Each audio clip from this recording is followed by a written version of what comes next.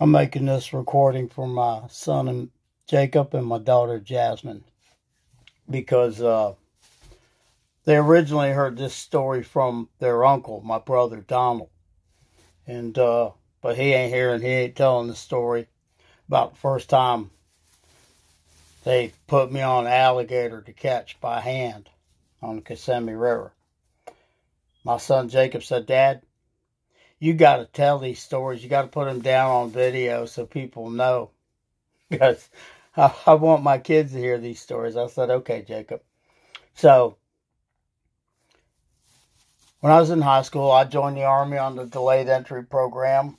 I served overseas in Italy for 3 years.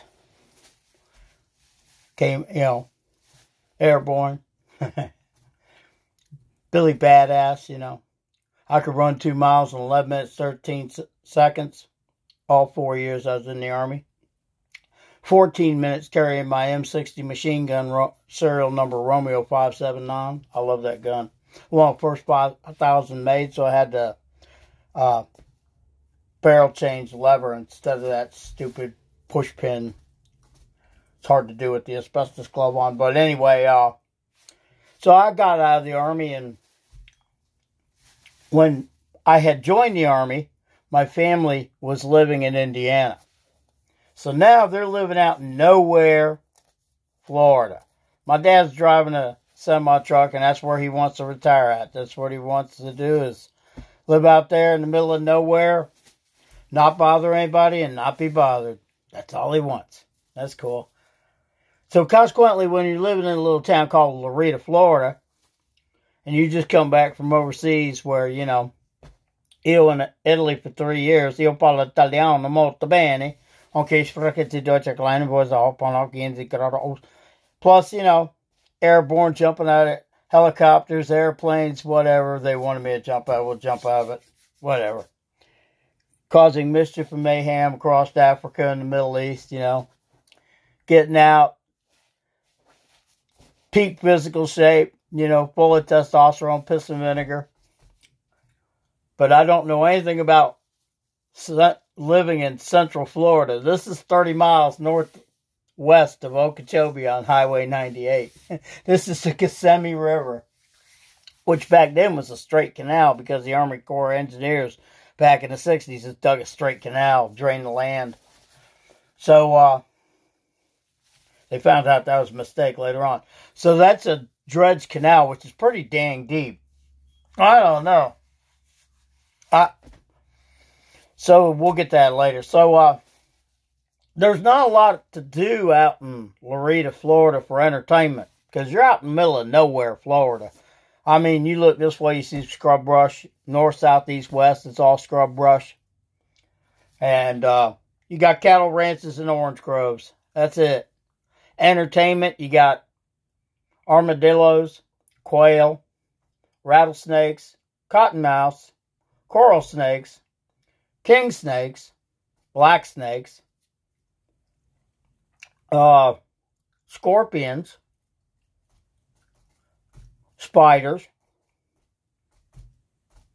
There's all sorts of fun things to play with out there in the woods.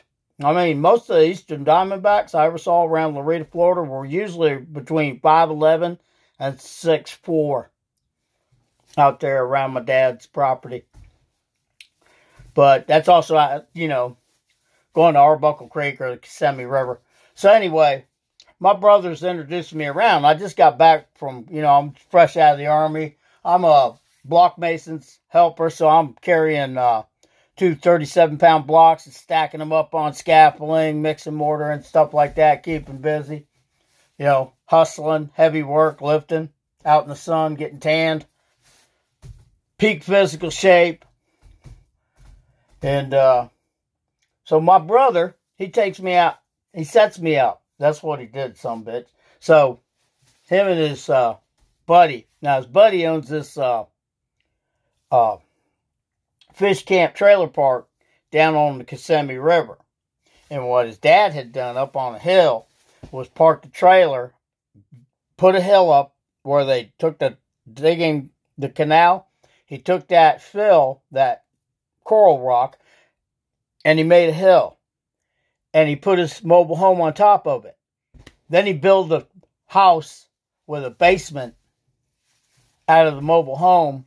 So now he's got this semi-mansion up there, but he pays taxes for a trailer. He's a sharp old guy. So anyway, he's grandfathered in so they couldn't touch him. But so anyway, his son, who I'm going to call Homie Boy, which is kind of what his name is. So Homie Boy is this wild Steve Irwin character, Tarzan, you know, like sandy brown hair Tarzan motherfucker on, you know, the wilds of Florida. Had long hair down to the middle of his back too. Me, I'm fresh out of the military, so mine's short, high, and tight. So anyway, my brother's telling me this guy's an expert, alligators and all that, and I'm new to Florida, so I want to learn about these alligators because they're all around the place, and I don't know anything, so they're going to teach me about them. So, okay, I'm game. Whatever. I ain't scared. If you can do it, I can do it. That's my attitude. Can do. Let's get her done. Adapt, improvise, overcome. So, hooah. So here we are. Out on the Kissimmee River. About a quarter mile north of Highway 98 bridge. That goes into Okeechobee.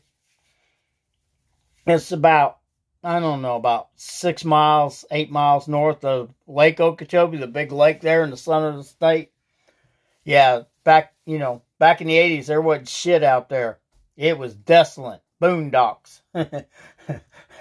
So, here we are there at 3 o'clock in the morning, and I'm drunk. We're drunk, okay? And that was part of the setup, because they were building me up, you know, how easy it is, and he's, you know, telling me how you do it. And he goes, I'll do it first, and I'll show you how it's done. So pay attention, because you only get one shot. This is the wild. I said, okay. So, he's got pictures all in their basement pool rec room with the pinball machines and everything. And so, anyway, we're out there on the river. And I'm holding the light, and he says, there he is. And I was seeing a gator for the first time at night. Them black, those eyes, they shine at you. When you put a spotlight on them, aircraft landing bulb light on them, they shine like laser pointers right back at you. Just like this gator that's looking at you in this picture. That's exactly, except for really bright, like devil fire, you know. But the gator's blind. He can't see. That's what your advantage is. So, anyhow, usually the gators you jump on top of like this are like between 4 to maybe 7 foot long, but usually not that big. Usually about 4 or 5 foot. And what you do is you run down the bank while your buddies are in the boat, distracting the gator. The gator's paying attention to that light because he can't see, and he hears the noise, and he's curious, so he's focused on that beam. And what you do is you run down the bank, and then you just Tarzan, and you jump on that sucker, and you put your arm around him, get him in a headlock, and you take your, you know, I'm right-handed, so I put him in a headlock with my right arm, and then I run my left hand down to the end of his snout, and then wrap your legs around his body, and you break it over. You break his snout down to his belly. Now you got control of the gator. Now they come up in the boat and grab a hold of you, and you just pass the gator up in the boat. Simple, right? Fuckers. So anyway, so I'm sitting there holding the light. Homie boy, he jumps out on the bank, and we go back to the spot, and there's the gator, and I'm holding the light. He goes, yep, that's the one I'm going to get. He says, now watch how I do it, Al. I said, okay, homie. And he runs down there, he jumps on there, whoosh, whoosh, whoosh, doom, bam. He's got him in a headlock, got that snout down, got his legs wrapped around. We come right up there. My brother grabs a hold of him, grabs that gator, brings him in the boat, tapes him up. We tape his legs, tape his snout, everything done. He goes, okay, Al. it's your turn. You ready? I said, hell yeah, I'm ready. I'm raring to go. It's like, you're jumping out of an airplane. Half the load's already left and you're getting ready. You're getting hyped up, You don't want to look bad in front of everybody. So he goes, okay, we're going to get you one. He goes, okay, I got one here for you. He goes, go ahead, get it. See him? I said, yeah, I see him. Okay. You sure? Yeah. Ow, that's a great gator for you. Here, get up there on the bank. Go. Okay. And so they pulled over there and they're shining the light in this gator's eyes. And I come, stalking down the bank. And all of a sudden I run and I jump and I land on that gator and I put my arm around him. And I thought to myself, you motherfuckers, that son of a bitchy gator was as big as a goddamn station wagon. That motherfucker, as scared as I was a bit, that damn gator didn't expect something like me to jump on his damn back out of the clear blue. I scared the holy shit out of that gator. And he went down for the bottom of that Kissimmee River Canal. I'm looking at it and bust my damn eardrum. My eardrums were hurting. And I've been scuba diving since 1973. I was hurting. I finally let go of him and kicked away from that son of a bitch while he was still torpedoing away. And I come up out of the water and I'm choking because I swallowed some air or water in my lungs. I splash around, finally get my bearing. I swim to shore real fast. I get up on the bank. And it took me, it was sun up. And I had to promise that I wouldn't beat the holy hell out of both of them motherfuckers for what they had done to me. That motherfucking alligator they put me on was about 14 to 16 foot long. I'm only 5'6".